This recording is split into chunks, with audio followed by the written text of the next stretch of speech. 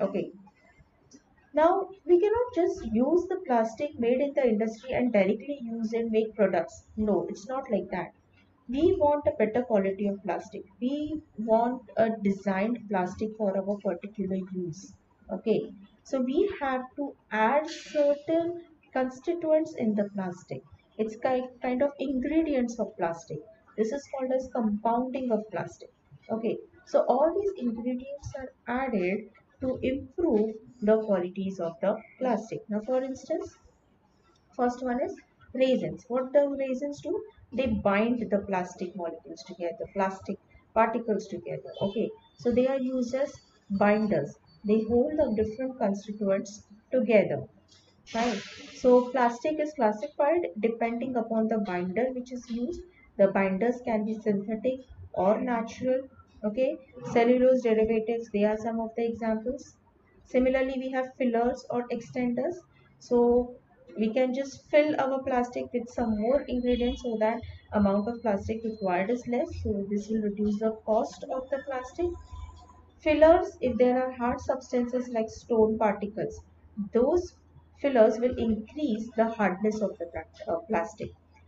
Tensile strength. Okay, so all these, like the examples, quartz, mica, cement, stone particles, these are quite hard particles. So when you add these to the plastic as fillers, they improve the hardness of the plastic. Next is plasticizer. From the name itself, we come to know it is going to improve the plasticity of the plastic. Okay, so these molecules they penetrate into the polymer matrix and they increase the plasticity. They increase the flexibility of the plastic. Okay, they increase the mobility of the polymer so that the stains can slide over each other. But when you increase the plasticity, the hardness and the toughness of the plastic decreases. So some of the plasticizers used are vegetable oils, esters, camphor. These are some of the examples of plasticizers.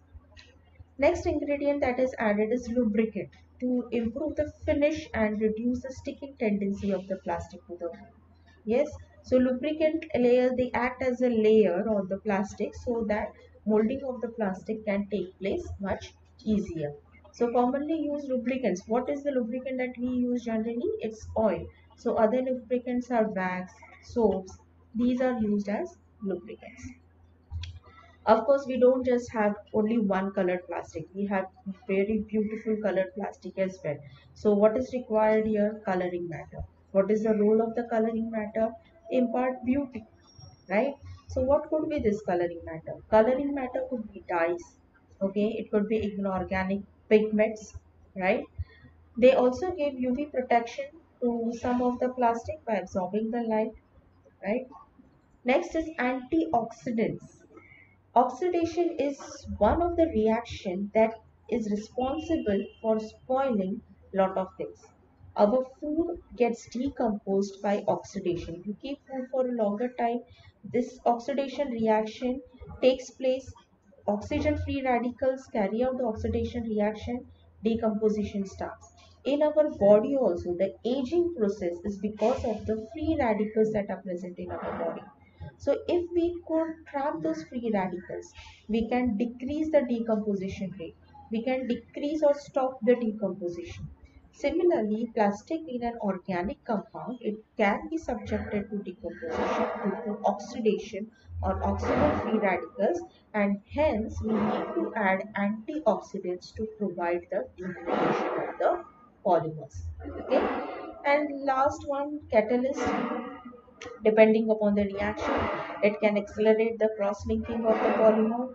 Different metal catalysts are used, hydrogen peroxide, zinc peroxide, all these are used as a catalyst. So these were some of the ingredients that we use for preparation of good quality of plastic or improve the qualities of the